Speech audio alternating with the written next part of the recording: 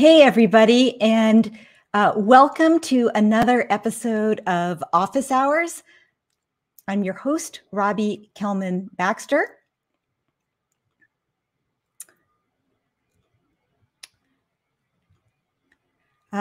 Today, our guest is Jamar John Johnson.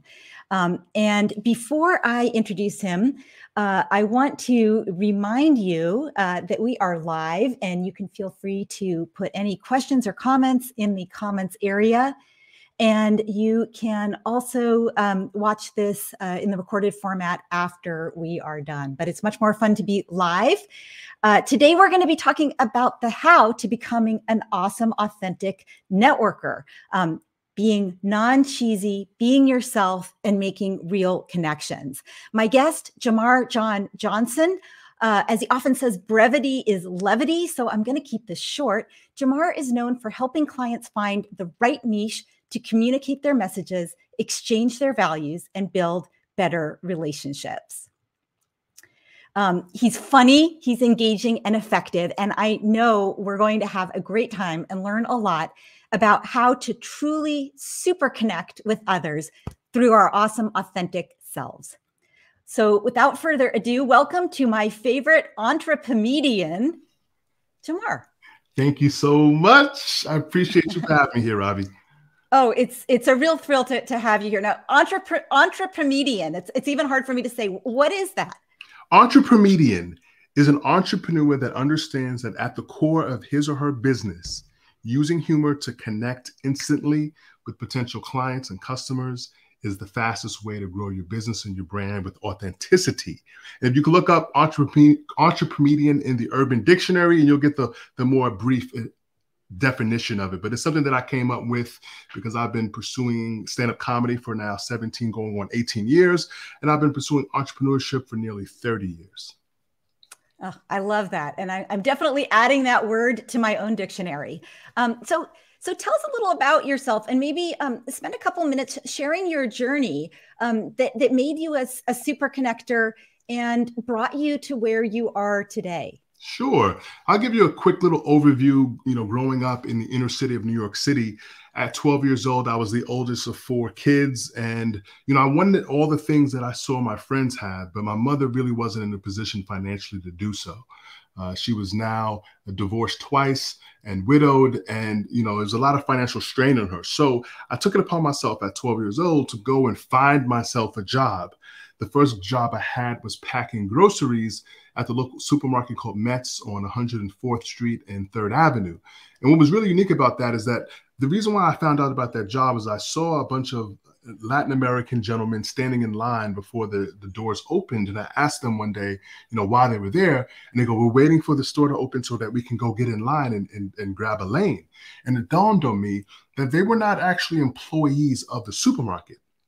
Instead, they were independent contractors who took it upon themselves to provide a service of bagging the groceries. So at 12 years old, I told a few friends that week what my plans were on that Saturday, and none of them joined me, but I went by myself, and I found myself with a lane.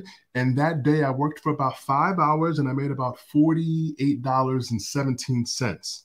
And the life nice work for a 12-year-old. Nice work for a 12-year-old. Now, at the time, I believe the minimum wage was something around $4.15, maybe $4.25. I realized that I had made double what the minimum wage was on my own terms. And at that point, I was hooked on entrepreneurship. Now, one of the things that made me an effective grocery bagger was that I didn't just pack the bags. First, I asked questions to the patrons. I asked them, is there a preference on how they'd like paper or plastic? Would they like both? What would they like to make sure was on the top of the bag versus the bottom of the bag?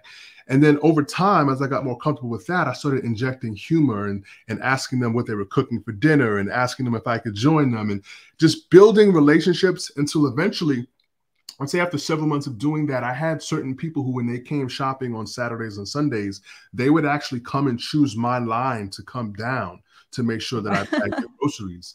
And then oftentimes I got people who said, hey, could you deliver the food for us, as well, which could sometimes garner a $5 or $10 tip. But I was smart. And I said, you know what, depending on the person, some people tip well, some people don't.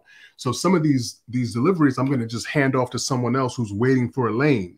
And that way I maintain my lane so that I can work and guarantee my income for a certain amount of time before I wanted to check off. And so when I was ready to check off, right in that window, when someone said, "Hey, would you deliver this?" I was like, absolutely, because I was ready to go anyway. So now I get an extra big tip on the way out. So at 12, that's what started for me. Now at 14 and 15, I did some messenger work. At 16, I started my own airbrush business.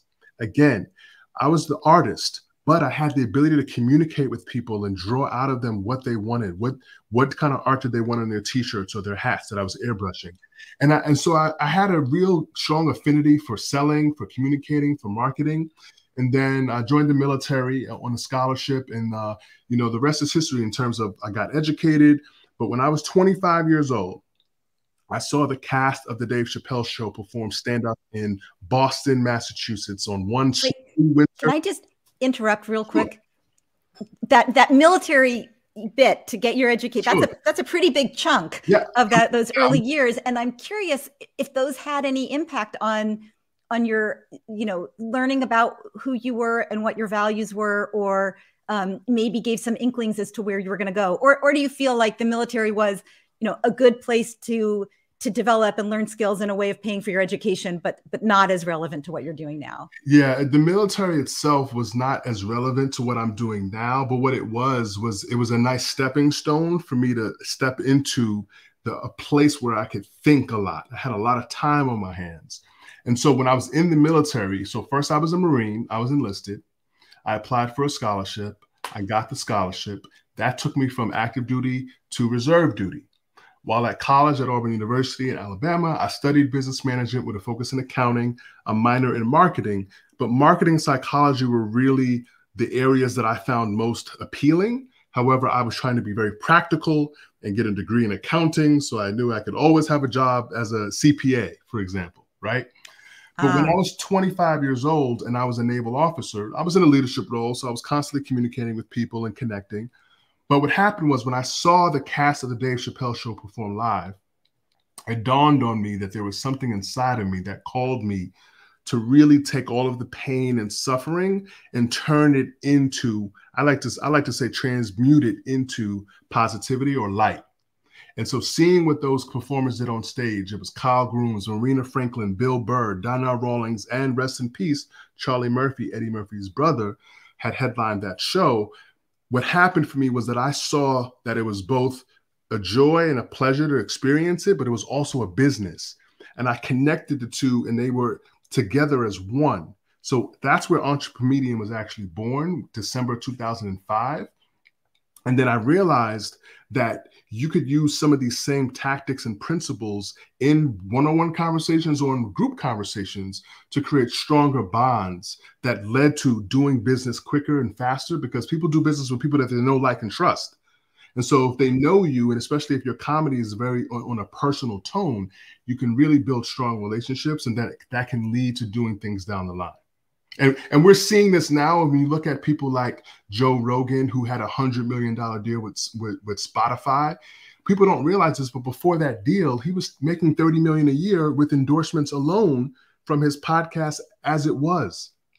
So people really connect with people who are honest, earnest, and make them laugh. Yeah, honest, earnest, and make us laugh. And I love that.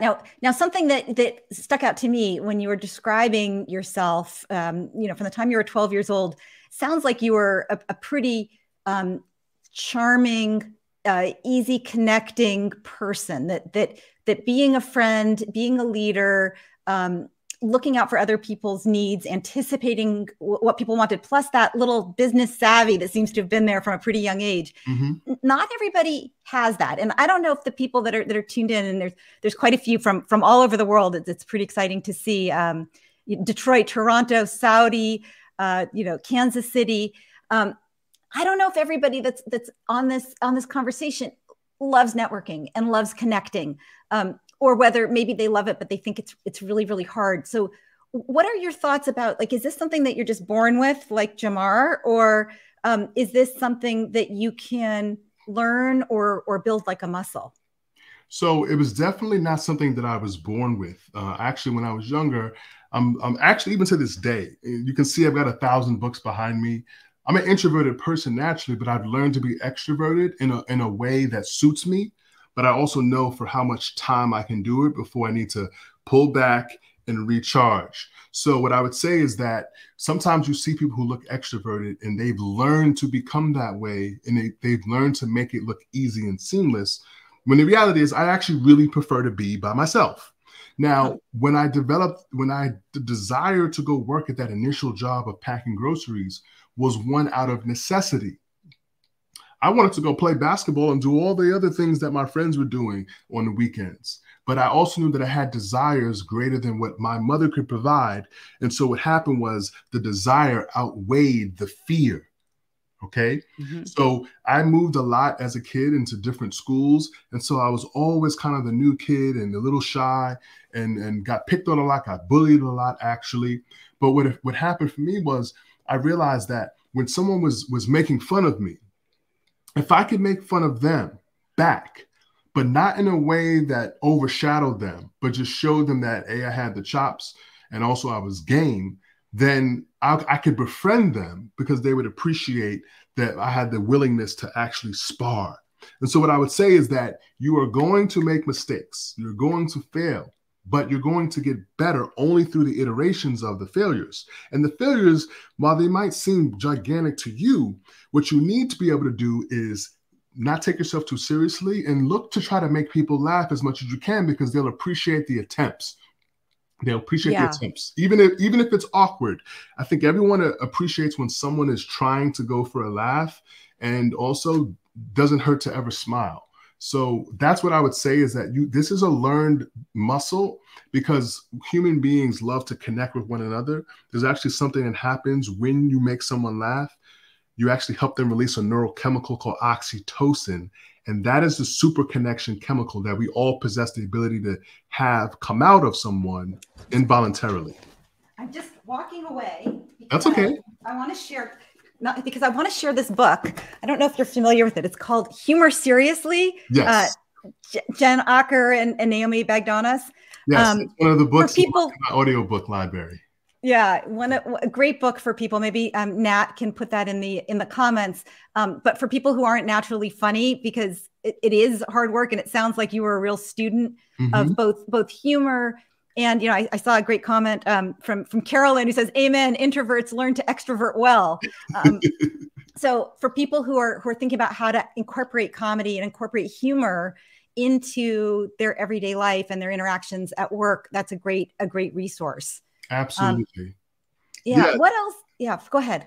No, what I was going to say is, yes, there are books, but you know what? One of the best things you can do sometimes, especially in a networking environment, is pull up to a group, kind of slowly, not try to make a grand entrance, but really listen keenly for connection points, for where you have similarities, or where you know of someone or something or some service or some product that could be of value to people as well. That's also one of my other strategies, which is to kind of, in the Navy, we had something. I was a officer on a ship. And so one of the things that we did is we drove ships alongside, and we docked alongside oilers and tankers, and sometimes along piers.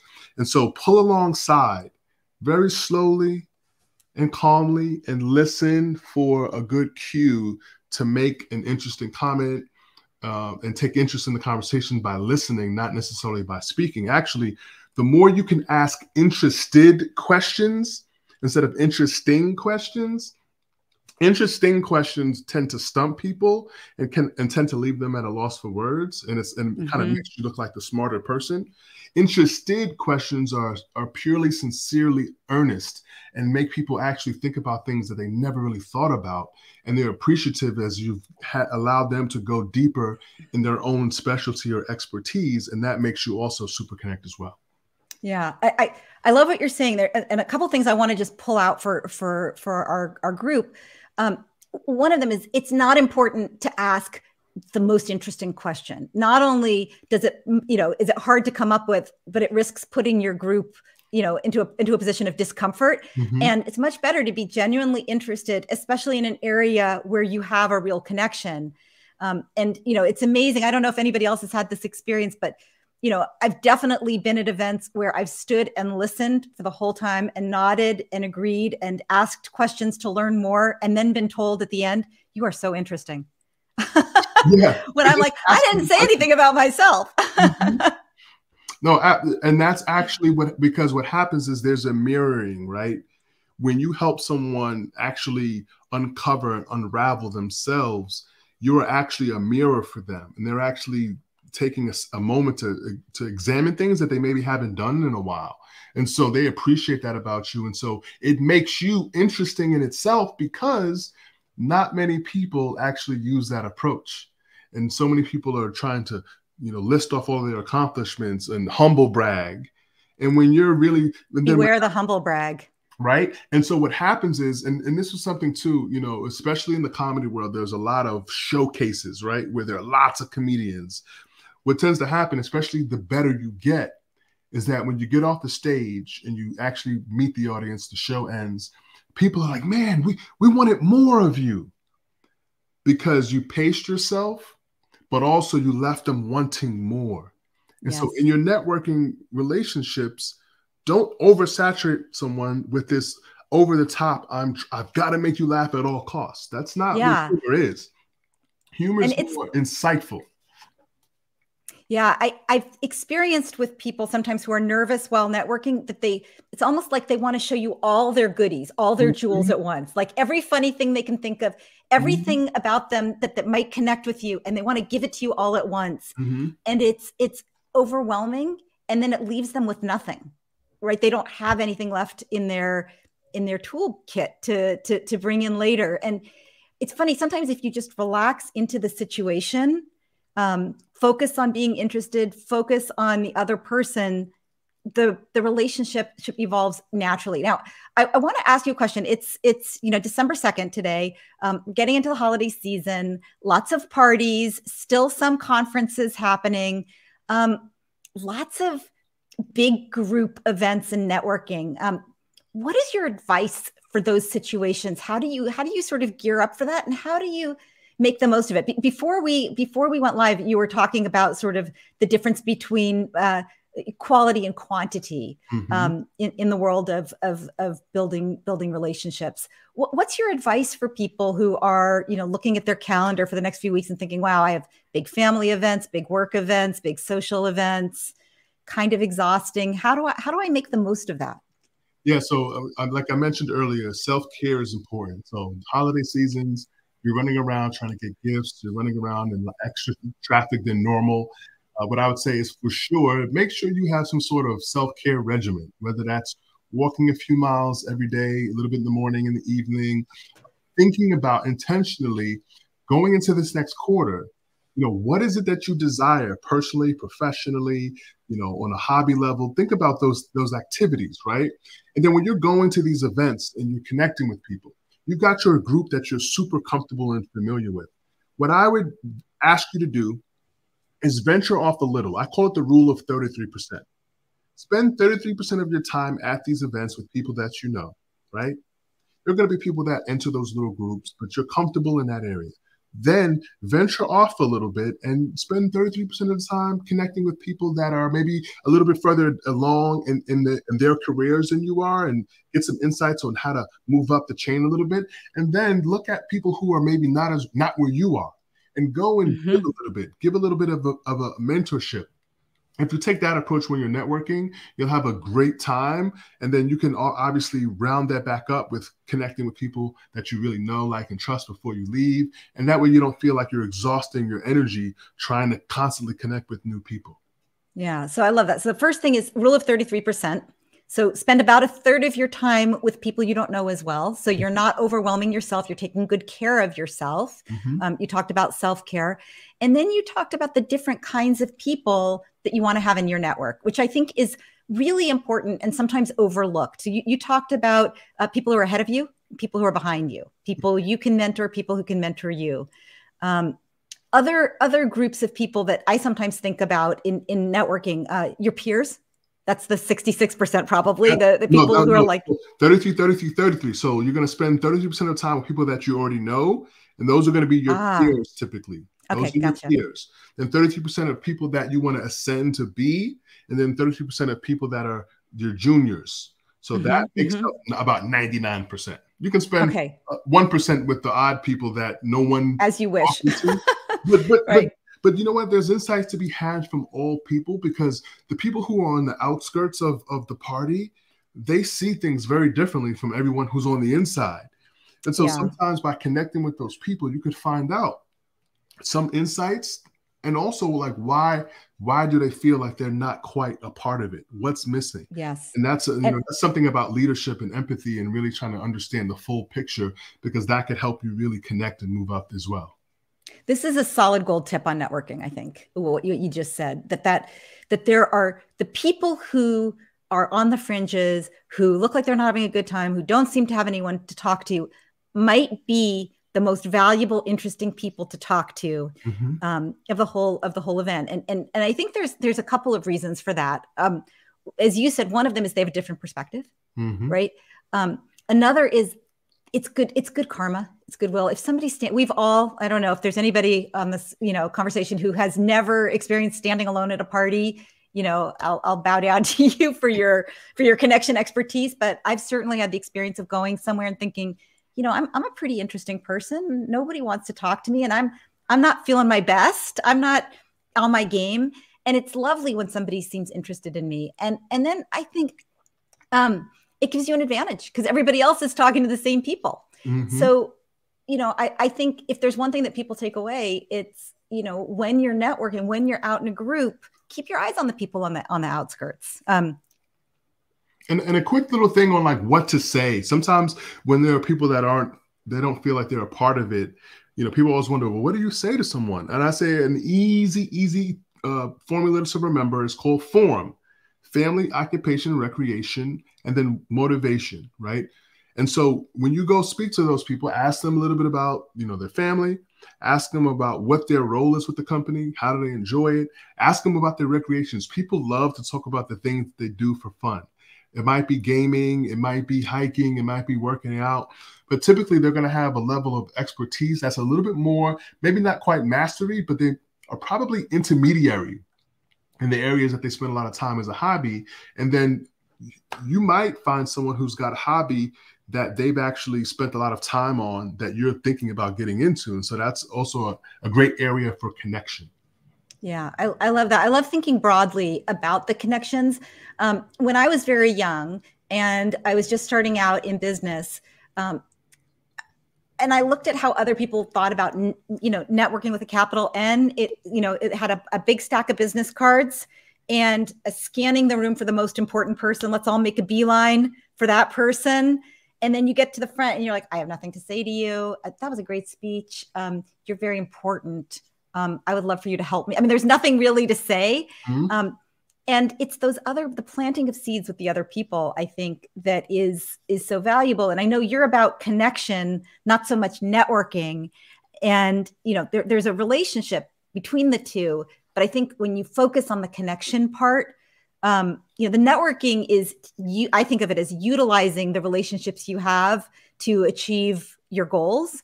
But first you have to have those real connections. Absolutely. So think about it. Networking, think about that word. You have a network, but networking is just the utilization of the network that you have. You don't have a network if you don't have connection. You just have people I'm old school, so Rolodex, or in your contact list, right? You just have people in a contact list. But if those people have no idea about what you can do for them or who that can do things for them, then it's not really a network. It's just a bunch of individual people that you have. It's about connecting. And that's where inviting people to things, bringing people together, whether that be online like we're doing here, or in real life, or in the metaverse. Yeah. Finding a way to bring your network, your individual connections together is what makes what we call the network effect. Yes, I love that. And I just want to comment, Emily, the people who stand alone have been the most interested and the kindest. They remember you. And I see Venkata said, well said. I totally agree. Beautiful, beautiful sentiment. So, Jamar, I want to ask you, we have only a few minutes left. And I want to ask you about— only a few minutes left? It's going by too fast. Robbie, we're having so much fun. I know. I'm like, so one of the things that makes people uncomfortable, we were talking about this a little bit in the networking and, sort of how to think about this in a more holistic and organic way. some people think of networking very transactionally, as you said, the wrong way to think about it. And some people are at the other end of the spectrum where they invest all of this time in building real relationships, but then they're afraid to ask for anything. Can you say something about what it's like to tap into your network, to ask for a favor, to offer help? What is the right way to think about that? So here's what I would say. When you're utilizing your network, the very first way that you should utilize your network is to actually build some capital in your network. Now, how do you build capital? You build capital by reaching out to your network and asking them of the things that you know about them. Are there anything that you can help them with your expertise? And the reason why you want to focus on your expertise is because you do not want to overextend yourself trying to build capital with people in your network. That comes with time, right? So you reach out to them and you ask them if there's anything that they need help with that you specialize in. And maybe it's for fee, or maybe it's for volunteer, or maybe it's helping out their nonprofit. And actually, that's one of the areas that I really love, because as part of my ethos and my core values is to help nonprofits create more sustainable offers that their audience can't refuse. So it's not like, here, you're just giving. The audience is getting something in return. So I love to help people that I know in my network with their nonprofit work. That's a good way to just put some cachet in those personal bank accounts. And then when you need something, you don't feel any trepidation about asking, because you've already shown the willingness to give them without expectation. That's the thing.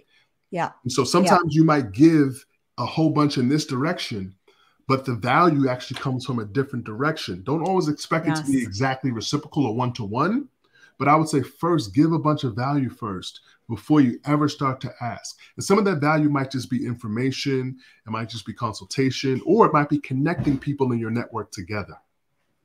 Yeah. I love that. And I saw, there's comments. Melissa T says, that's a really good point. Don't overextend yourself when building relationships, which I think is really important. That sometimes you want to be so helpful that you're like, sure, I can rewrite your business plan for you, no problem. Why don't I do that? And you're like, why did I offer to do that? And there's so many ways, so often, to be able to use leverage, to use something that's easy for you but hard for someone else. It could be your experience. In a lot of cases, like, you've already gone the hard road, you can tell them how to avoid the bumps. It doesn't cost you anything.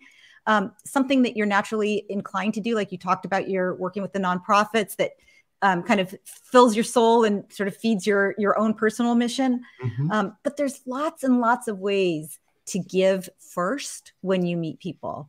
And I think that's really important. And it also makes it easier, I should say, when it's time to ask for help, to ask. And I think you brought up something that I think is so important and can be a real stumbling block for people, which is that sometimes the person that you do the most for, when you ask them for the tiniest favor, they're not able to reciprocate.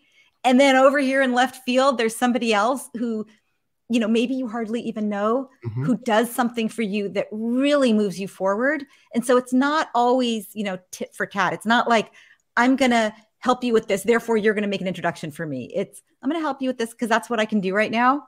And I'm going to trust that somewhere in this bank of goodwill that I've built up, something else is going to come back to me, that there's kind of good karma that circulates. Absolutely. Yeah. So let's see, we're at the bottom of the hour, which is theoretically when we're supposed to end. Do you have another minute or two? I do. You know what? I could do this all day. I love, just sharing the things that I've learned over the years. So this is a blast, Robbie. Oh, good. Well, I want to ask, since we're on LinkedIn and you and I are both LinkedIn instructors, and I encourage people to check out our courses. I provided links in the description of this session for free access to both Jamar's class and my class, if you'd like to learn more about networking and connection. But I'm interested, we both spend a lot of time on the LinkedIn platform. What advice do you have for people about how to build authentic connection through LinkedIn? Is it possible? Or it's 1,000% possible. I've had some incredible relationships, friendships, business partners, all sorts of connections through LinkedIn. And what people don't realize too is this is the time for LinkedIn. And what I mean by that is we're going through a whole big transition in our entire economy in the US, especially a lot more remote opportunities. What I would say is that when you're scrolling through LinkedIn, you know, people like to like photos and give little. Wait, I just have to interrupt for one thing. Mike McBrien is a good friend of mine and a colleague. Said, "I hope Jamar is ready to get LinkedIn connected. I'm ready. Everybody's gonna wanna connect with you after this amazing conversation." And so one of the ways that and just like that, in real time, oftentimes there's an opportunity to connect with someone. What I would say is be specific about what inspired the connection. Oftentimes people use these basic connections requests and it doesn't inspire someone to really want to connect because it just is generic. What I would say is be specific. Now, what I would say is when you're looking at especially posts that go viral on LinkedIn, what people don't realize is right now, LinkedIn is having as much algorithmic exposure as Facebook did in 2012. Now, think about that. Yeah. That means organically, you can connect with a lot of people just by doing the normal things, not doing anything special, posting consistently, commenting consistently, not just liking photos. If you go and leave thoughtful comments, you know, I actually watched someone, I forget where I was waiting somewhere and I saw someone on their phone and they literally had spent about 3 or 4 minutes just reading the comments on a post on social media. So people really read what other people are saying and they're building connections and alliances based on where you stand. Yeah. Now, what I would say is try to avoid being middle of the road. Try to be your authentic self without being offensive to anybody, right? But try to be your authentic self and you're going to build and find your tribe on LinkedIn, especially. Yeah, I think that's important. Posting it can be hard for people to think through your own posts, but it's a great way to build awareness and engagement about what you're interested in, and you can be authentic. It's great to say, when you're making a comment, I think starting with, it's been my experience that, or I have observed that, because then it's your experience. No one can argue with what you've experienced. And it also gives you an opening to be your direct, authentic self. I also think when you're posting, I encourage people to post. I think you're right. Like, this is the place to be. The time is now on LinkedIn. When you post, one great way to post is to look at what's happening in the news that day and say, do I have an opinion about any of it? That's just an easy hook to get you going. And the other thing, I have a good friend, Bob Baxley, who's a really well-regarded designer. He works at Apple. He designs the Apple stores and Apple experiences. He worked there. Now he's somewhere else, but he's really a phenomenal thinker. And what he told me he does on LinkedIn is every day he posts his own little journal. This is what I'm thinking about today. This is what I learned today. I learned today that it's better, to listen than to speak. I learned today that, something that's obvious to me at my stage is really new for other people. And he posts it and it takes him 2 seconds, right? It's just a sentence or two, but people are following along on the journey. He's he leads a big team. He's a very senior guy, but he's being really authentic. And I think that's a great way to wade into the waters that is LinkedIn. I agree. That's the Twitter approach. but doing it now on LinkedIn it's great because the algorithm is wide open and they really want to encourage the platform's use and connection. And so it's the place to be for business in 2023 and beyond. Yeah. So I'm not sure we should take Mike McBrien's advice. Politics and religion, great things to bring up on LinkedIn. They actually are, but if you have a nuanced approach to them, it's going to evoke emotion with people. But nuance is key. Not simply your flag in the sand, but being nuanced with it. Because ultimately, if you are a uniter of people, that means you have the ability to attract people from all sides. Yeah. But I agree with you. I do think that, if you're just wading into the LinkedIn waters, you may not want to start with politics and religion. But I agree that if you can sort of thread the needle of integrity, respect, and authenticity, you can get an amazing conversation going and build some genuine relationships. Absolutely. Yeah. So I want to just close out this nice comment from Elena. I would like to acknowledge the authenticity and warmth of this dialogue. Excellent nuggets. Thank you. Oh, Mike McBride says joking. And this one I'll leave you with, which is Jamar is a super connector. I think no more needs to be said. That's my guy, Jeff Dolan. Thanks for sharing. Yeah, this was so much fun. Thank you so much for making time to talk to us on office hours. And I hope it's the first of many conversations like this. I think so. I think I kind of like you, Robbie. You're pretty awesome. You got some insights over there. I like you too. I'm really enjoying this, and I'm looking forward to talking more. And maybe we'll cross paths in Carpinteria and do some recording at a future date. But we've already gone over time, so I want to thank you so much. We're back on December 16th with at 10 a.m. with our next guest. So join us then. And in the meantime, thanks for seeing you, and hope to see you around LinkedIn. Peace, love, and prosperity, everybody.